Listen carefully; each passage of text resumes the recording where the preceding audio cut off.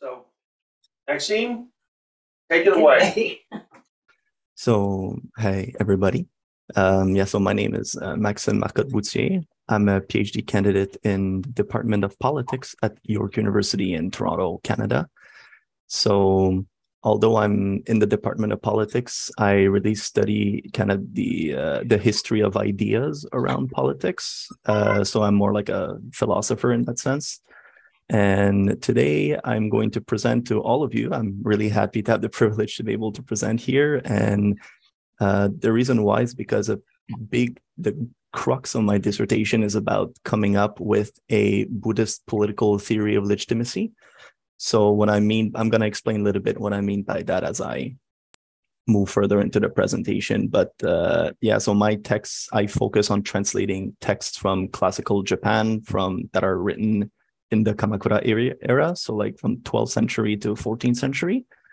And for my dissertation, I translated about, I'd say 500, 600 passages. It took me years, and I only selected about 10 or 8 in this presentation. So there's a lot more going on, and I'll be looking forward to answer any more questions or clarification in the question period if it comes down to some of the stuff that's been left out. But yeah, so for today, the presentation is going to follow this format. So I'm just going to real quick talk about what I mean by legitimacy, and specifically why beliefs is very important when talking about legitimacy. Then the texts that I'm translating are from Eisai, Dogen, and Nichiren. So these are 3 authors that basically are part of what is kind of the so-called reformist Buddhist traditions of the Kamakura period. They were all Tendai monks that kind of branched off to do their own thing. Eisai is a little different. He's kind of remained a Tendai monk, but Dogen started the Soto Zen tradition. Nichiren started the Nichiren tradition, and Eisai kind of imported Rinzai Zen to Japan. So they're very kind of important cultural figures and historical figures in the Buddhist tradition of Japan, and that's why I picked them. So what I do is I'm going to present to all of you some of my translations, so the classical Japanese and my translations. It's going to be very scattered, but as we're going to navigate these passages, we're going to see that some of the themes kind of keep repeating themselves. And after going through all of them, I'm going to kind of put the pieces of the puzzle together to come up with one kind of systematized Buddhist political theory of legitimacy, as it would have been understood by these figures in the kind of medieval Japan. And then at the end of that, I'm going to talk about a little bit how can it be useful for us in the present. And hopefully you will also see some usefulness in that, and I'm not the only one that's delusional to think that it's useful. Okay, so the theory of legitimacy that I'm working with is coming from Max Weber. And what Weber has basically found or presented in his own research is that no structure of authority are legitimate in themselves. They're only legitimate when they emerge from and are anchored in beliefs. So a clarification that's very important here is that beliefs in this context is not necessarily, in the modern day, we think beliefs is personal opinion, religious positions, that kind of stuff. Belief is really kind of what is perceived to be true, like the facts, the German word that Weber uses. I'm not going to pronounce it because I don't speak German, but it's basically translated as the matters of fact of a particular society. So things that we all kind of agreed to be true to an extent that we almost don't question them anymore. And these are the beliefs that we're talking about here. So the matters of fact of, for example, Munshin Sensei talked in a presentation, I think 2 weeks ago, about how, Japan operates, for example, within a system that assumes kami, the deities, to be real and to be true. Well, for us, they're just beliefs, but for them, they're matter of fact. So it's this kind of belief that we're talking about. Our matter of fact are not going to be the same of a different culture's matter of fact. And my dissertation is trying to figure out what are the matter of fact that are present in the text of medieval Japanese thinkers, and how did that influence the way that they understood legitimacy and legitimate power. So we're going to dive right into it. Just to give you a little idea, a lot of my passages some of them are long. So when they're longer, I just paraphrase it. I just going to give you the straight, like the nitty gritty of what the passage means, because or else this presentation could last hours. So Eisai, I mentioned, is kind of the imported Rinzai Zen in Japan, but he decided to remain a Tendai monk, and in his monastery, he taught equally Rinzai, Shingon, and Tendai practices and teachings in his monasteries. So the first passages that we're going to look at is this one that says that the Buddha Dharma must unmistakably be caused to disseminate as a result of the ruler's charity. It is because of this that the Buddha courteously entrusted the safeguarding and spreading of the Buddha Dharma to rulers. And in addition to that, the ruler's blessings is going to be immense.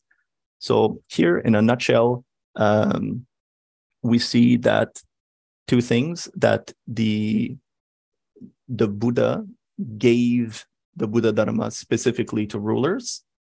And if rulers do a good job of spreading the Dharma, then blessing is going to ensue, is going to result. Second passage, again, this is a longer one, so I'm going to paraphrase. In a nutshell, people of poor and low status who will turn up and speak abusively using shame and insult. So imagine, that you're a ruler, and then people are going to come at you and kind of like, shame you and insult you, and they're going to be like, what the hell are you doing? So there's a guideline of how rulers should behave. So rulers should not show their punishing power. They should remember that as the rulers, they should use the Dharma to distribute peace equally. And specifically, the following thoughts should come into the ruler's mind. So you can picture the scene. There's somebody that's kind of yelling insults at you. Then you should remember, in the distant past, before the world honored Buddha, I uttered the great vow, which is the Bodhisattva vow. For the sake of the entirety of all beings, I vowed that I will get rid of suffering and save everything from illusion, and will cause their attainment of unsurpassed, complete, proper, and perfect enlightenment. At this time, if hatred is stirred up, then this does not match the primordial vow. So imagine, so basically here, there's like a Bodhisattva model for governance.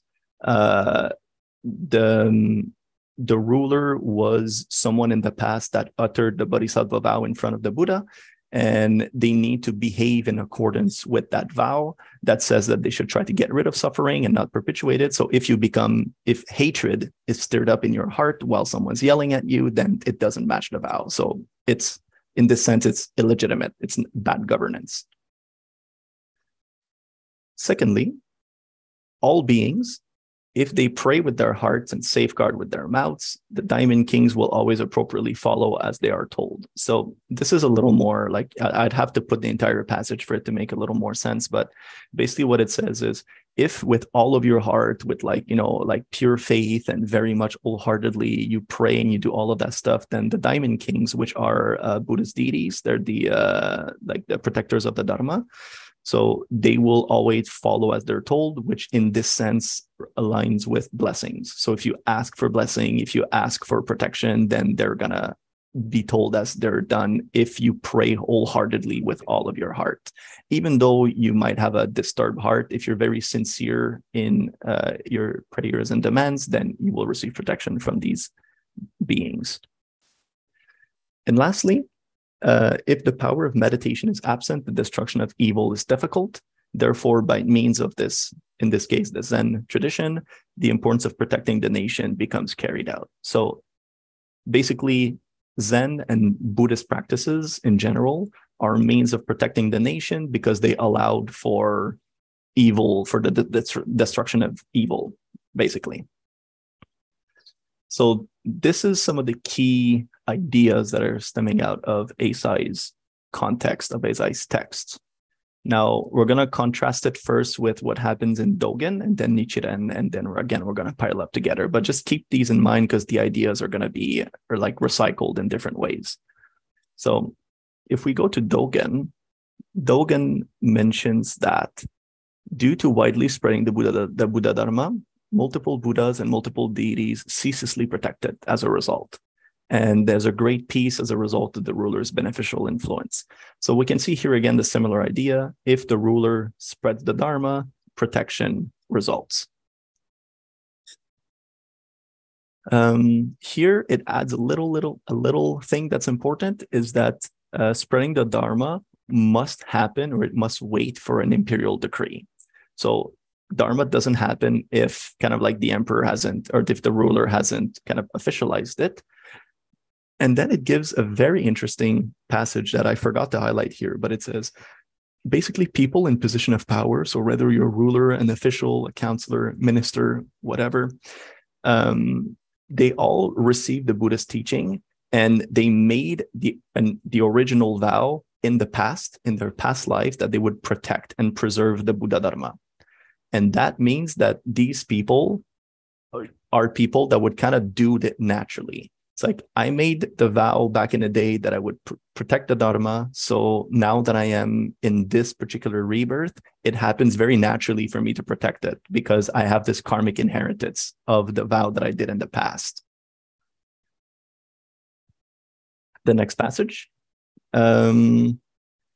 So he basically trashes on rulers, basically saying that they let days and night pass in vain. They're caught in their sensory desires. They do not leave the household, which means taking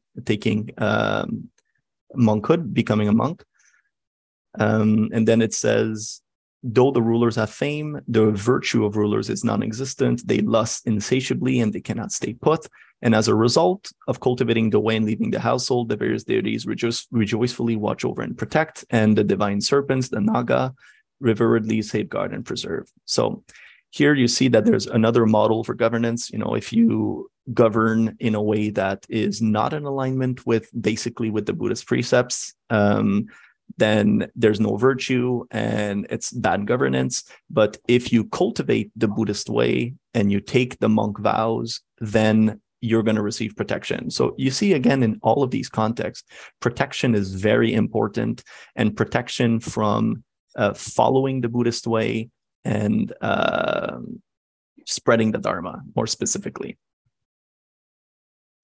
If we switch to Nichiren, Nichiren first mentions, again, very similar way to the previous two, that Buddha Dharmas are first transmitted to rulers of nation, and then it goes to the four kinds of practitioners. So the four kinds of practitioners is monk, nuns, laywomen, and laymen. So it's the Dharma is given to rulers, and then it's like their job to spread it to the rest. And this is the proper way to govern a nation. The Dharma goes to the ruler, and then it's the ruler's job to spread it. Following this, it says that if rulers do not protect the Dharma, then even though they might have done amazing thing for immeasurable lifetimes in the past, even if they did almsgiving, precept, wisdom, all that stuff, all of their meritorious efforts will be entirely destroyed if they don't protect the Dharma. And then bad stuff is going to happen in the country, which we're going to talk about a little bit later in two passages. Here it says, when there are bad deeds of unwholesome rulers and monks, they damage the correct Dharma, and then the path of heavenly beings decline. The various deities and wholesome deities who show compassion towards all being of the ruler will abandon this nation of impurity and unwholesomeness. So here it's important because, again, it brings forth the concept of purity and impurity. So the nation becomes impure. So people, the rulers and the population, lives on an impure nation when bad actions are done, when the correct Dharma is damaged and all of that stuff. And that means that the deities who show compassion are going to leave, and protection is not going to result from that. So as you quickly saw, the next passage is a really long one, so I'm really going to paraphrase it because it's but I just really wanted to put it out there to emphasize the pattern that we see coming. Here it says, in the Golden Light Sutra, it says that if there's a person, so imagine that there's a person, and within a country, the Golden Light Sutra exists. Like the Golden Light Sutra is present in a particular country, but in this person that lives in this country where the sutra exists, the person has a heart of indifference. right? So basically, it's like they don't care. They don't care about the sutra. They don't care about the teachings. But to the extent that they don't care, they have so much indifference towards the sutra that even if they see somebody else praying to it or meditating on it or reciting it, they're going to be like, oh, like this is useless, right? So when there's that heart of indifference that originates, then if we go back to the middle of the paragraph here, it says the deities will abandon the nation because their hearts of protection will no longer exist. So your heart of indifference makes the heart of protections of the deities leave, and then the nation will unmistakably have all kinds of calamities. And there's a list here, but I'm going to just mention the first one because I think it's very important. In everyone, basically, everybody will lose their wholesome heart. So the good heart in people will leave, and that's going to result in discrimination, binding, attachment, killing, harm, anger, quarrel, defamation, etc. And all of this eventually is also going to evolve to become, like having two suns in the sky and stars disappearing and invasion and sufferings and all stuff of calamities is going to happen. So basically, it's you need to make sure to spread the teaching and have a good heart, because if you don't have a good heart, then all the bad stuff happen because the deities that protect the country are going to leave. So if I put this into the coherent whole, the first theme that we see appearing constantly is that rulers have karmically inherited their position of power. And that means they have the responsibility to use that power to disseminate the Buddhist teachings, protect them, and act in accordance with them. That's very important because it's not just, oftentimes people forget the kind of responsibility aspect of karmic theory. It's just kind of like thinking in a more like deterministic way of like, you're just born in that position because of karma. Yeah, but that also means that it gives you a particular duty. And in this case, the rulers have more power. They karmically were born as rulers because they did the Buddha vow in the past, the original Bodhisattva vow, sorry. So they've generated a lot of like positive karma, and that made them be in position of authority, in position of power in their current life. But then that means they need to use that power to spread the Dharma. So you have the responsibility. You're there because of karma, so you have to use that to spread the teaching. And so when the actions of the rulers are good, then they receive protection. If the actions are bad, then you don't get protection. A second theme is that in order for actions to be good, they need to be done with the right heart, with a pure heart in this case. So this pure heart is attained by following the Buddhist teachings, which guide the practitioner in getting rid of the delusion that arise in the present, as well as the one that they karmically inherited in the past. So you want your actions to be good, and that means they have to be done with a pure heart. And the Buddhist teaching is giving you a guideline as to how to be able to achieve that. Having an unpurified heart makes a being produce action that will result in negative consequences. As we saw in the last passage, it's going to lead to even like calamities in the nation. But having a purified heart makes a being produce action that will result in positive consequence. And in that regards of the kind of what is the right heart, what is the pure heart, what does it look like? Well, it's in alignment with the original Bodhisattva vow. So the Bodhisattva model of, compassion, wanting to get rid of suffering, this is kind of like the template that we need to follow. So crossing to the other shore only once all beings have crossed over themselves. So it's your duty as a ruler to make sure that you help guide beings towards enlightenment. And also the ruler must act like a Bodhisattva, so with compassion and for the benefit of others. So it's a little bit of a lot. And what I try to do is I try to put this into a graph, which it doesn't do justice to the intricacies or whatever, but I want people to kind of have a clear kind of template of what that would look like that could even be imported into like daily lives today for people who would like that. So it would kind of look something like this.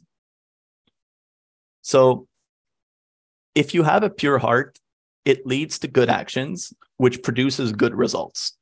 How do you get a pure heart? Is by following the Buddhist path. if someone does that, follows the Buddhist path, have a pure heart, and therefore produces good actions that leads to good result for the benefit of all, that's a legitimate ruler. And an illegitimate ruler is the opposite. Someone who has an impure heart that does bad action that leads to bad results, therefore they're an illegitimate ruler. But the beauty of the East Asian or Asian like causality system is that all of this can be reversed. It's not linear as in the Western model that we have. So if you flip it around, you could also kind of like do like backward deduction. So if you see a good result, you can deduce that it means that the action was good, and therefore you can deduce that the person has a pure heart. And again, a pure heart is the Buddhist path. So I'm wrapping up here by trying to talk about why all of this might be useful for us today as Buddhist practitioners. So first of all, it presents a karmic-based understanding of political power. So oftentimes, in discussions of religion, because of the secular biases of the Eurocentric knowledge system, we want to separate power and government and religion. But sometimes, like as a practitioner, if you want to be able to evaluate, like people in position of power, and that's not just, like politicians, it's also like, the leader of a household, for example, or the leader of, for example, like Monchin Sensei is like the leader of this community, for example, like anybody in leadership position. It's not just ruler at the political level. So it presents a karmic way of understanding political dynamics. So it explains that people have been placed in position of power because of their karmic circumstances.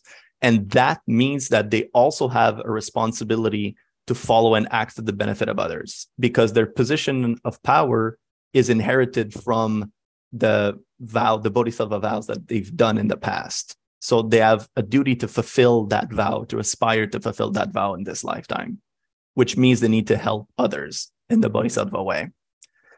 So in this sense, karma might set you up for particular political and social circumstances, but you have the power to change these circumstances, for better or worse, through your actions. It also offers a system of evaluation for legitimate power embedded in the Buddhist teachings. So how to evaluate leaders. And basically the template looks like something like this. Leaders need to constantly do the self-work of purifying one's heart so that their action bring about good results that benefit all. It also provides a way for followers to hold leaders accountable. So leaders need to remember and behave in accordance with the bodhisattva vow that they have done in the past that allows them to rule now. Also, it justifies political change. So after careful examination, of course, but you can use this method to evaluate whether a leader is legitimate or not. And if they're not, then it justifies political change to have someone there that would be leading in accordance to this particular model. But it also offers a framework for political action, right? So it's not just for leaders, but it's also for, the followers or for the subjects within the case of like medieval Japan. So the template for a good political actor, it's basically the same as a good ruler. An actor needs to constantly do the self-work of purifying one's heart so that their action bring about good result that benefits all. So your political activism should be aimed in the same kind of bodhisattva ideal of trying to benefit all, alleviate suffering, spreading the teachings, etc.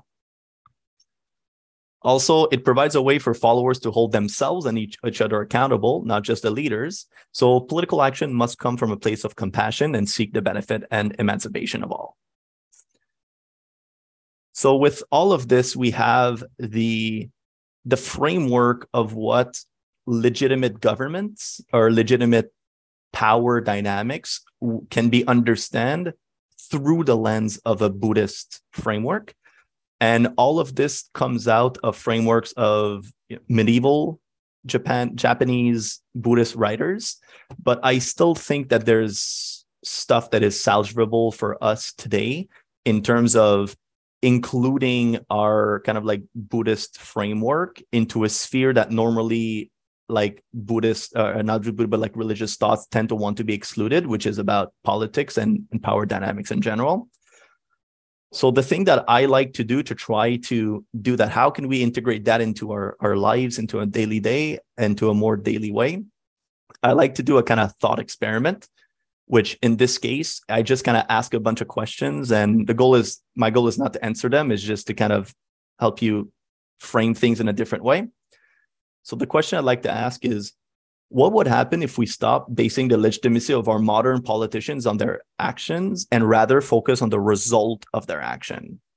So do their action result in helping to alleviate suffering and bring about collective liberation for all?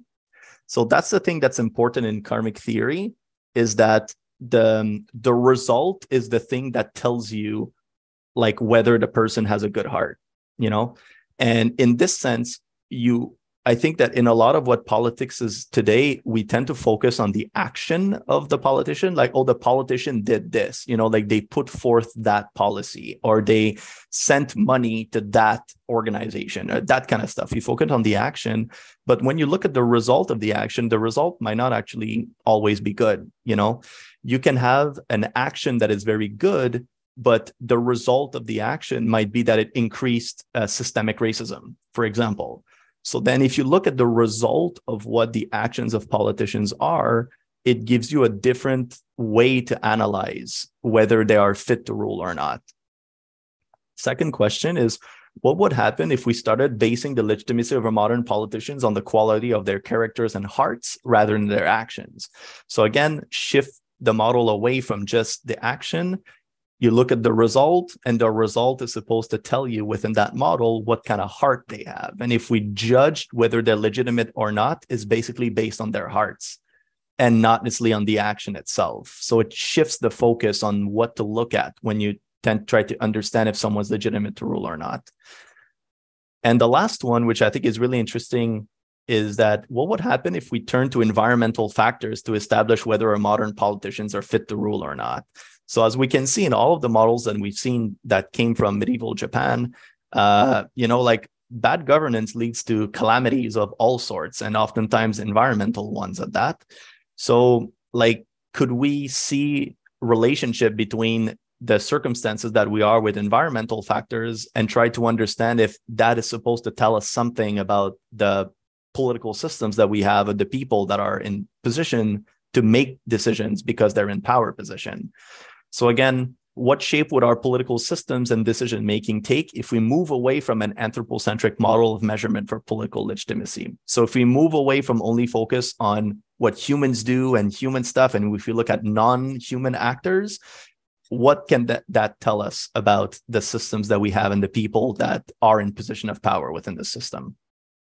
So these are all questions that are just prompts to kind of help us think as if we would be like a medieval Japanese Buddhist thinker that tries to evaluate whether their system of governance or the person in place in government is legitimate or not. And that is basically my presentation. So thank you very much.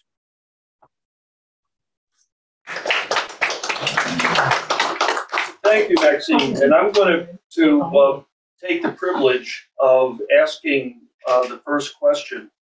And it really is just defining something that you've been talking about. And I have a second question after that. When you're saying the ruler's heart, are we speaking of kokoro or are we speaking of character?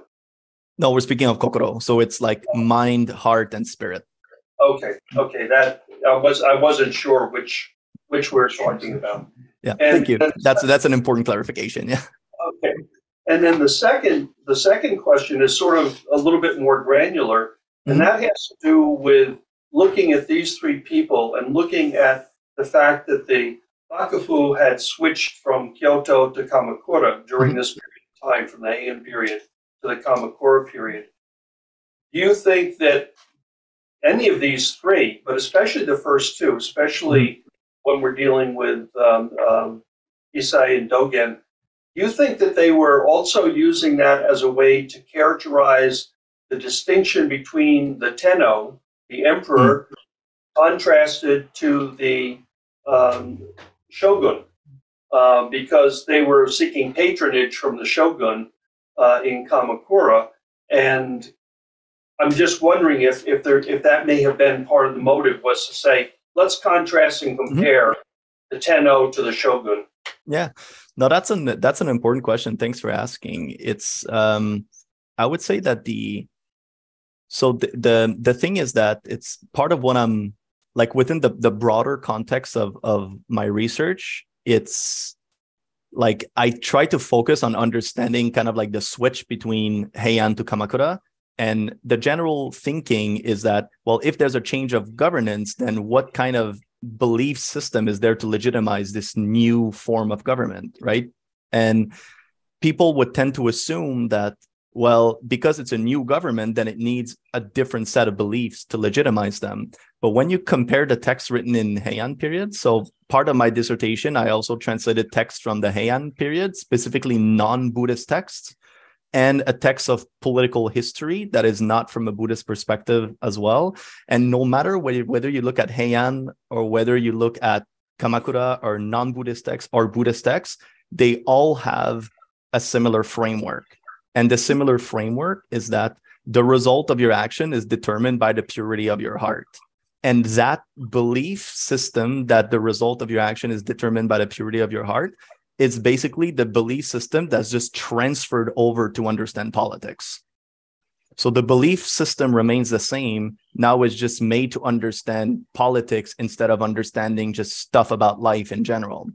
So whether people talked about the emperor or talked about the shogun, whatever, they still use the same belief system to evaluate whether they were legitimate or not. So the change in government did not change the way people thought about politics or thought about government. The beliefs were exactly the same, even after the change from Heian to Kamakura.